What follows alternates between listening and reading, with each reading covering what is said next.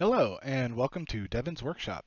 Today I will be showing off the TR-Cowbell, which is a 16-step sequencer that I've been working on for a couple months now.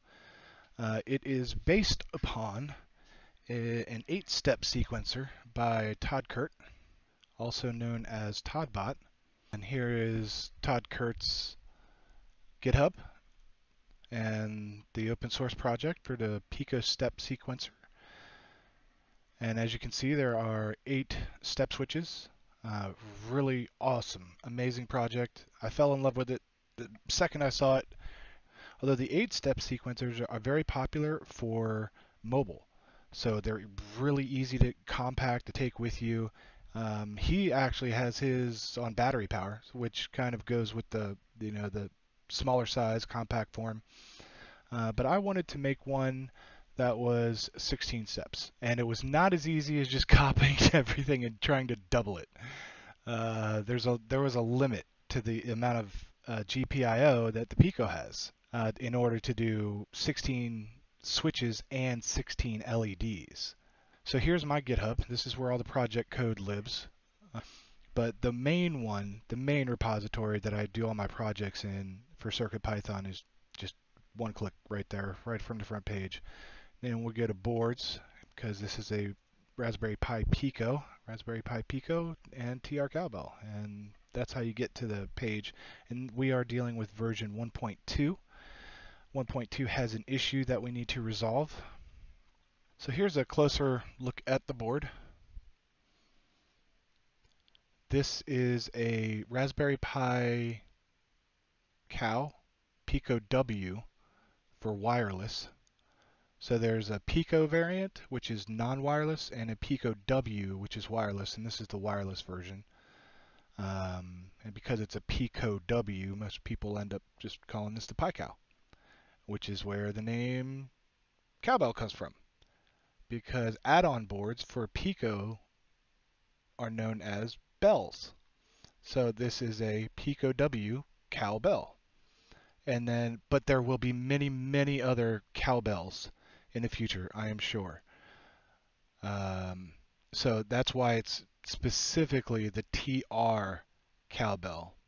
So there will be plenty of other cowbells.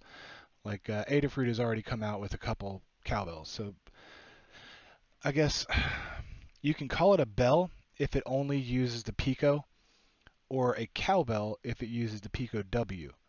But since both use the same exact footprint and the same exact pinounce, it really doesn't matter. So you can call it a bell or a cowbell, either one. But add-on boards are bells. So in order to get 16 step switches working, you need multiplexers, these two big guys. And this allows 2 pins from the Pico to control each multiplexer. And then each multiplexer has 16 input output. So you got 16 input output, 16 input output, 32. And you're like, okay, but you've only got 16 switches. Well, each one has an LED. So if you add 16 LEDs and 16 switches, you get 32. So these two chips exactly were the amount that I needed for 32. So 32 is the big number. And ToddBot's Pico step sequencer actually does use 16, but because of the LEDs, it's 8, 8, and 8, which is 16 input outputs, which for the Pico was pushing 16 for the Pico, as well as a rotary encoder. I added the buttons. And of course we have MIDI in and MIDI out, which I have yet to test. Like I don't even have any MIDI devices. So this is all of this is ToddBot's design that I've yet to test. And there's an octocoupler right here. And then we've got tiny little microcapacitors, resistors galore, address pads, which those need addressing. Literally, they're called I2C addressing, but those need to be addressed and fixed because these don't work correctly either. So that's the introduction of the TR-Cowbell. And there's some cool PCB art. So we've got Will Ferrell on the back doing the cowbell sketch with Christopher Walken. And that's really how this whole entire thing got named Cowbell. It's really that simple. They're all jokes. They're all references to jokes. Even my name being printed in papyrus font is a joke based on a Saturday Night Live sketch. Um, yeah, so it's just this is all artsy fun. It's just fun. I had fun making that too. So we have a serious issue though, which is what the main goal of this video is about for cowbell owners. Currently, these are out in the wild.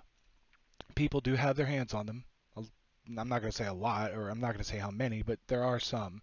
And I've been referring to them as beta testers, but they're just TR-Cowbell owners. They own the boards. They can do whatever they want with them. There's no prerequisite for beta testing. It's just I call them beta testers because they give me feedback, and the feedback has been very much appreciated. Even things as small as like making sure I put a dot on the silk screen for the octocoupler. Just great suggestions. Everyone that's contributed like constructive criticism and suggestions has been just awesome. So the problem is that both of these MCP chips are taking up both buses, which does not allow the stemma QT port, or this breakout to work. So these are non-functional because this chip is using this bus. So it's always going to say bus in use if you try and use that. That's a mistake, and I didn't find that one until it was pretty too late to the game there. So tonight is going to be figuring out a fix, and I'm going to do it live.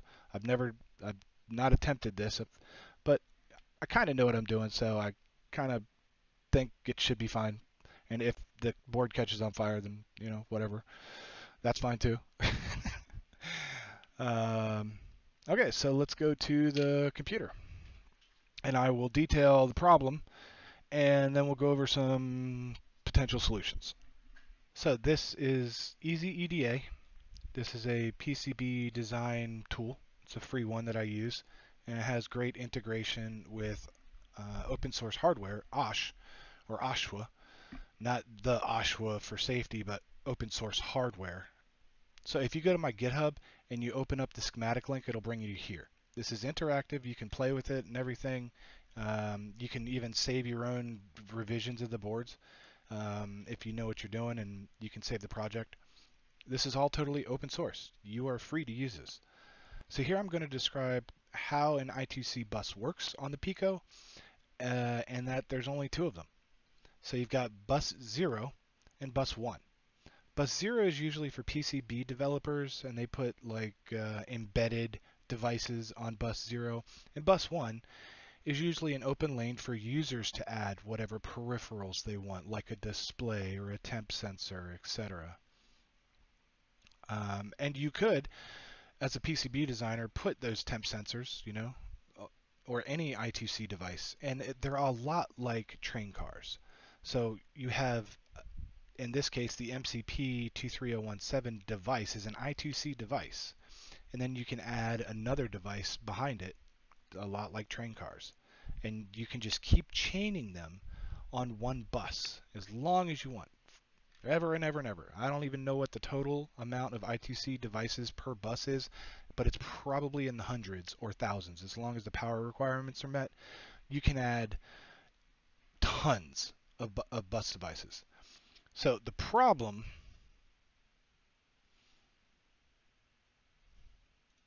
is that I did that. I added the second MCP chip on the other bus. I took up both buses. So there's no free lanes available for users to plug anything in, which was an original design decision. If you're making embedded devices, you can either have them as sole purpose, this only does this one thing, and there's no expansion, which is how I originally started the design. But then as things progressed, I wanted to allow people to have the option of adding their own stuff on any pin. That's important, is on any pin. You can still add anything on bus 0 or bus 1, but only on very specific pins. But if you don't use the second bus, you can add whatever you want on any pin. So if you really want to get an idea of like how bad I screwed up, um, here, this is basically what I did. Like, I pretty much did that. Like, I took up both buses with only one chip, one device per bus, which locked both of the buses. So here's the Pico pinout, and the reason I wanted to impart upon you why there's bus 0 and bus 1 is because when you get to the Pico pinout, you can see, there's I2C 0 and I2C 1. And if you go down the list, I2C 0, I2C 1.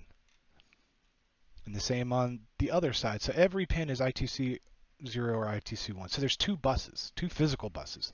And the same with SPI, which is serial peripheral interface. So the SPI bus has 0 and a 1. So the SPI bus has two buses, and the same for UART, which is slow and antiquated, but there's still two buses, two UARTs. So you get two UARTs, two I2Cs, two SPIs. And if you use them, then it's hard-coded to whatever pin you use it on. So I'm using one multiplexer chip on GP10 and 11, and the second multiplexer chip on GP12 and 13. So how does that really apply to the train analogy?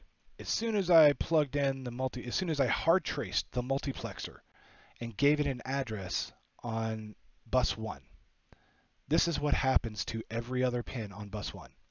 They disappear. You cannot use them. You can attempt to use them, but it will say that I2C1 is busy on pin 10 or 11. So you lose all those as soon as you use the pin. Okay, so that's what happened with one chip. So what happens if you put the second multiplexer in? This happens. Boom. They're all gone. You can only use I2C on pins 10 through 13 now. That's how buses work.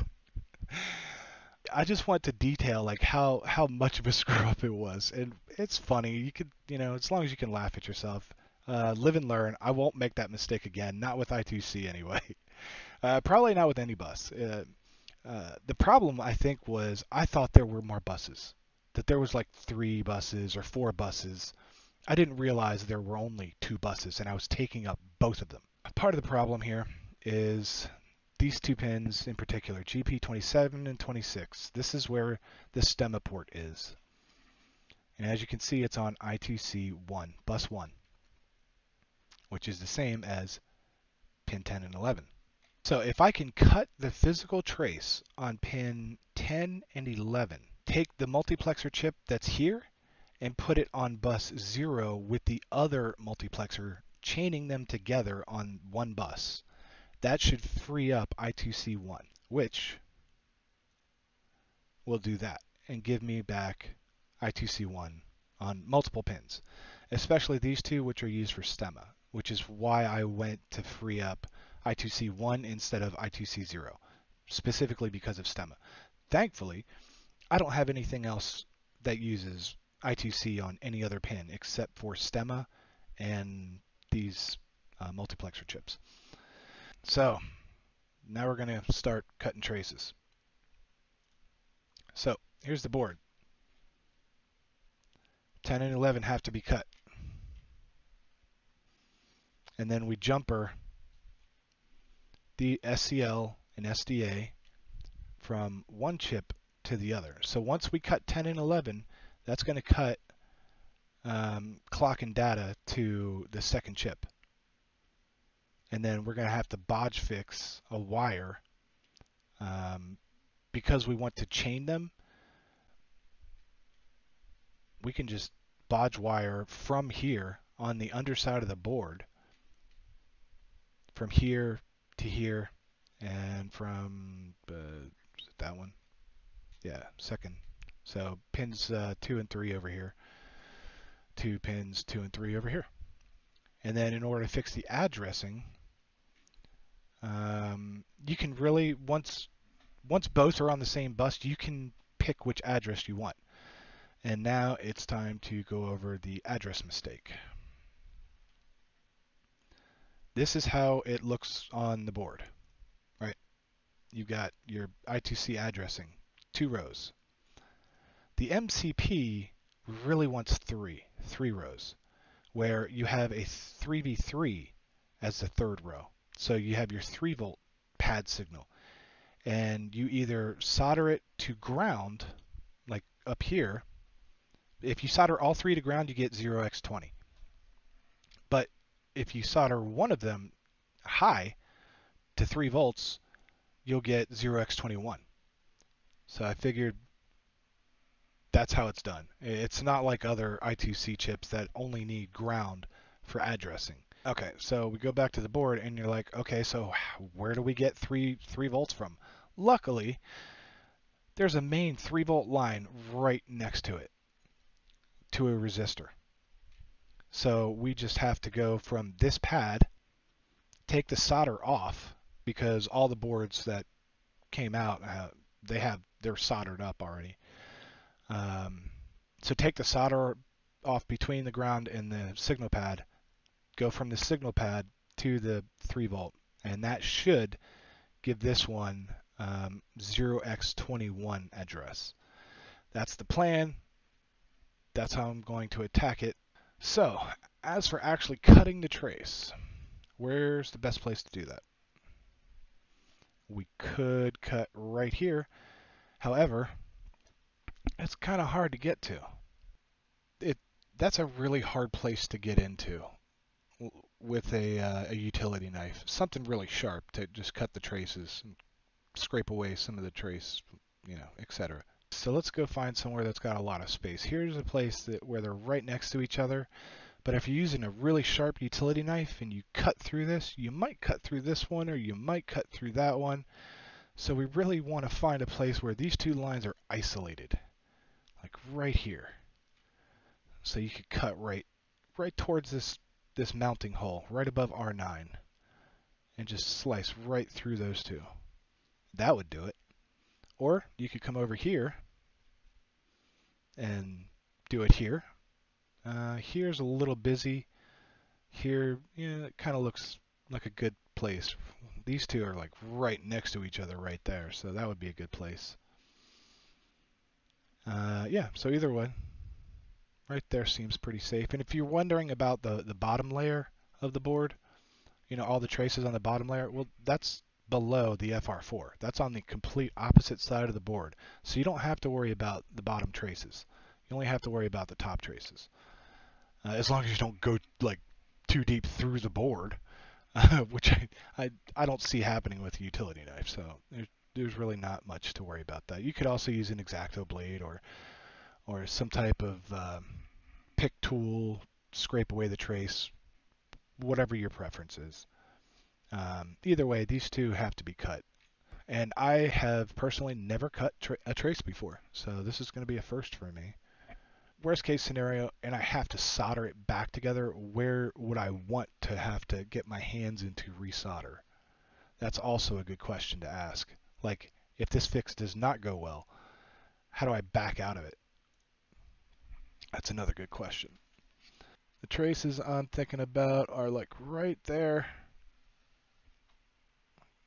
like those 2, or either that or right there. And with a utility knife, I mean, I could probably do it that way and be okay. And these 2 are like, yeah, that would not work very well, because yeah. So preferably, I'd want somewhere where I could cut it this way. Yeah, that place does not exist. So this angle, I think I'm going to go right here, right there on that one, right above the R9 mounting hole, and that is for 10, and 11. Because I'm about to cut this thing, I want to double check. I just want to double check again. I'm about to cut through traces. Yep, those are the ones I want.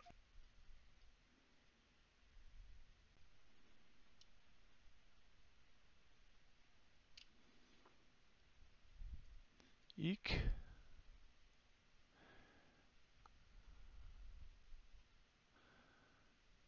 Eek. I have no idea if I'm doing this right.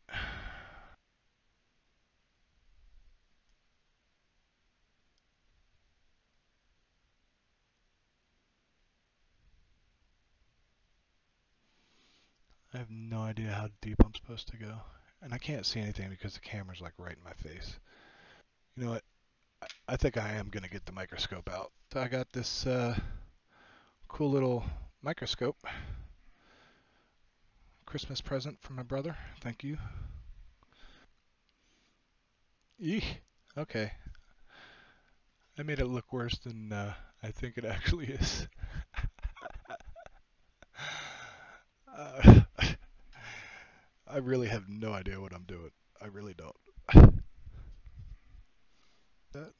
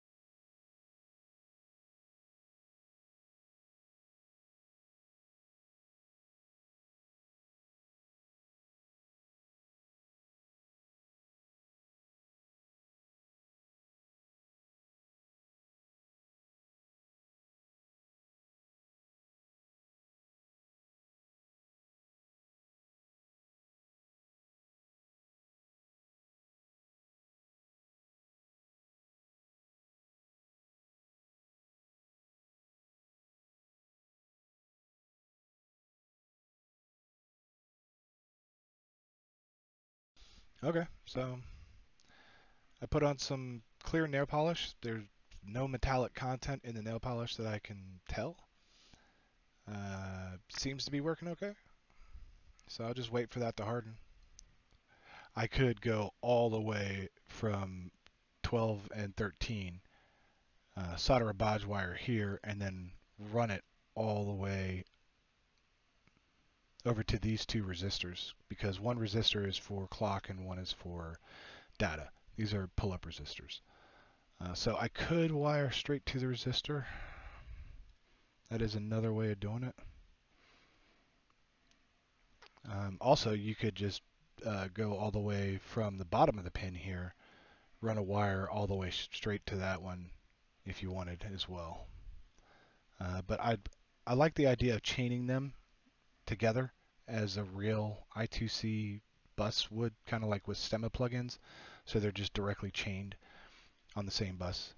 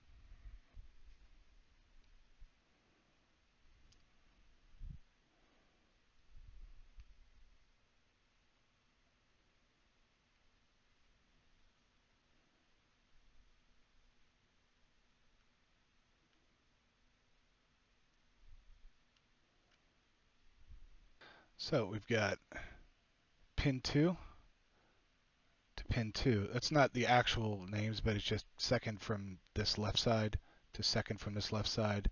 Then on the bottom, it's third from the left to third from the left. So next, we have to remove this and wire that to the resistor. This is a big old solder blob. Oh wow, it's actually going up pretty quick. Oh, that works so cool. Gotta love this thing. Look at that. Why would you look at that?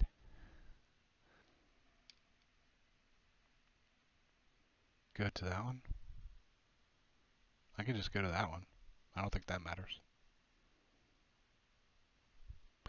Yeah, let's do that. If it doesn't work, it doesn't work. We'll see. Ha ta ta ta ta ta ta.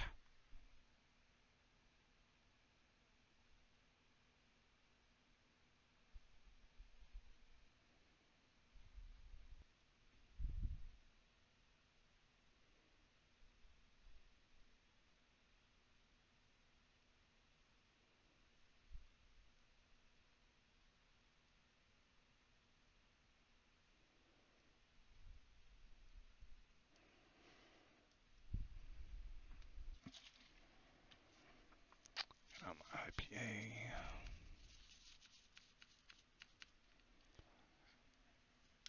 And this side.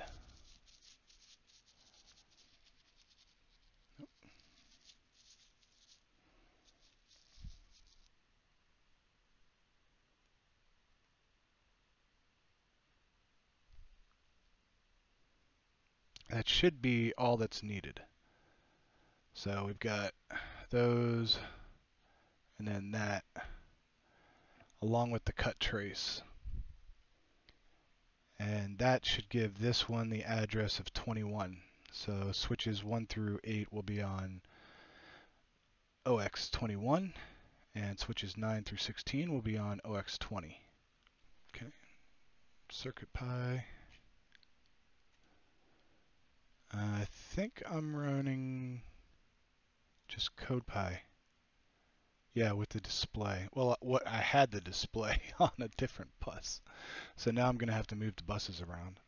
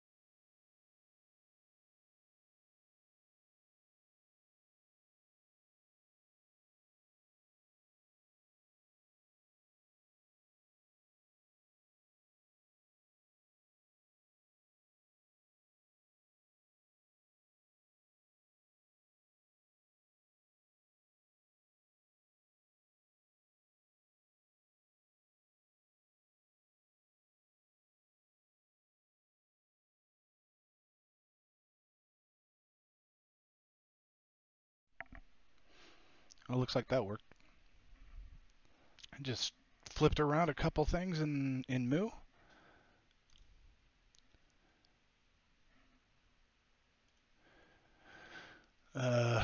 Namely, change the address to the correct address.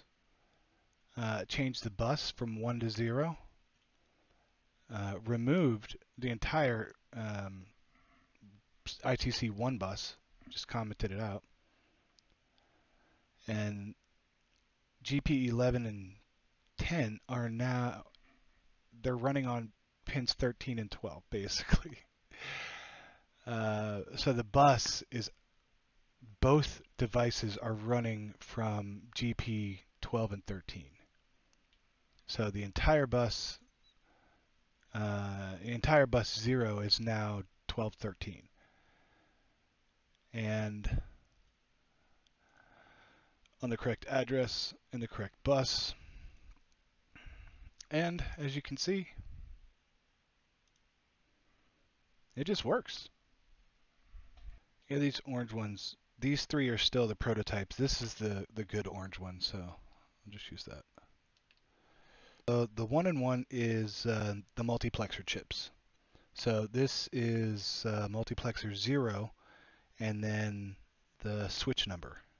Yeah, it's pin 5 because it starts from 0. So it's actually the 6th button, but it's 5 because 0, it starts at 0. So we got 5. This one, oh, I desoldered the switch on the back. Yeah, this one has a cold joint. This is what happens when you have a cold solder joint. The switch doesn't want to work right. This has nothing to do with the 3D printed enclosure. It's the solder joint on the back that I have to go and resolder and fix. But I already know that's the problem. Which brings up a troubleshooting issue. If your LEDs aren't working, then look on the back for especially the ground pin for the LED. And if the switch isn't working, which it is here, yeah. But if the switch is not working, then check the ground pin on the back of the switch and make sure that doesn't have a cold solder joint. And it goes all the way up to 1.7. 1.7 is the max. And this is how it should work, and therefore Stemma should actually be able to work now. This one is HTU31D temp and humidity and a BMP390 temp and pressure. Yep. Oh, wait. It didn't crash. What? And it's got power. Little green LED on there. Green LED denotes power. So we're getting power to Stemma at least. Well, power is the easy part. Power would work anyway. Just to make this easier for now, I'm just going to start with 1. We'll just start with 1. And that is the HTU31D. It does have this, which I can just use. That might be a bad idea. I'll just stay with I2C1 because I know it's I2C1. That was the whole point, is to get I2C1 back. So I'm not going to rename that. And this should be on pins 27 and 26.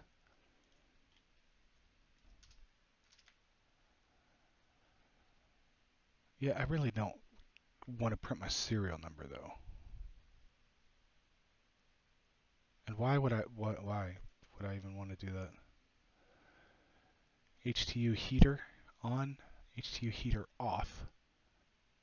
Oh, does it need a true or false on the heater? It's going to have a default. Oh,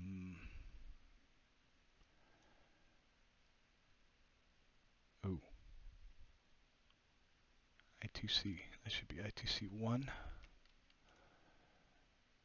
getting no errors. Oh, there we go. Unexpected indent on 920. Why? Why would you?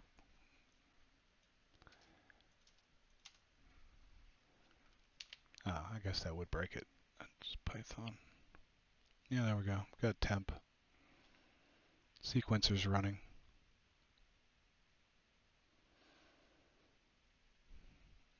Stemma works. Okay, so I'm gonna call that a fix. I'm not going to release this particular code because it's got temp sensors and displays, and this is mostly for the display, so I will need to update this code. Maybe? Yeah. Thankfully, not a lot of people have the boards, so I can just go to each person, tell them they need to do this fix. Yeah. That's probably going to be easiest. And that way, everyone will be on the same code base. Otherwise, there's going to be people that haven't done the fix. It's going to be on the old code, and they're not going to get updated code if they haven't done the hardware fix. So while that's a problem, it's not a major problem. And I would like to think everyone would voluntarily do the bodge fix so their boards get more functionality. I mean, everything right now is running like I wanted to design it to. So everything's working how I wanted it to. I got Stemma QT working, which means that the Stemma QT breakout port now works automatically, basically. I got I2C working, and this I2C display is now running on 12 and 13. That's how to fix the TR-Cowbell version 1.2 I2C bus design flaw. Now everything is working, at least hardware-wise, how it should.